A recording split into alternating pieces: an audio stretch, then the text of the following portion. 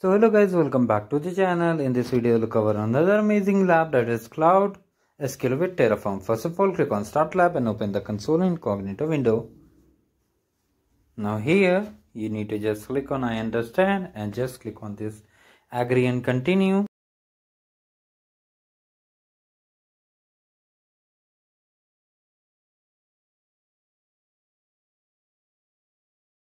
Now here just do one thing, activate your Cloud Shell. Just click on continue and just click on authorize if it asks so.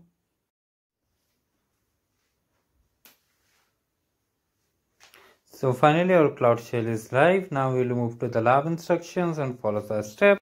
We need to make this directory and copy this repo. So just paste over here and hit enter. Now it will take few seconds. After that you need to do one more thing, that is directory. First of all unzip it. Now after that you need to just, if you want to view the file, you can just run it.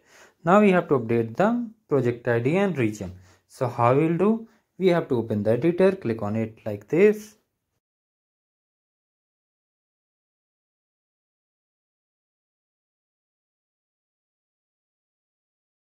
This is the twist, you need to open this file name variable.tf and update the region and zone.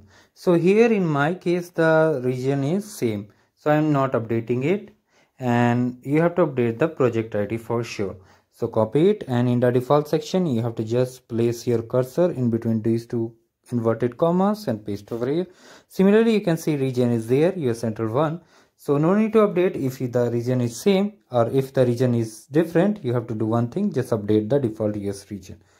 So now just save it like this and you have to run the init command. So we will find the init command. Here is the init command, run it. Now after that wait for a few seconds. After that you have to run this plan command and then run this apply command.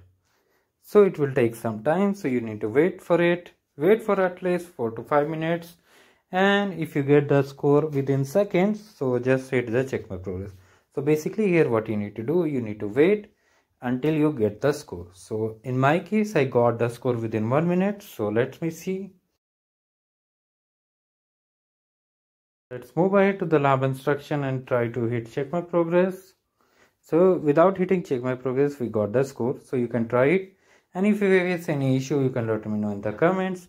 Meanwhile make sure you wait for at least 5 to 10 minutes for this lab if you get any error. So have a great day ahead. Bye.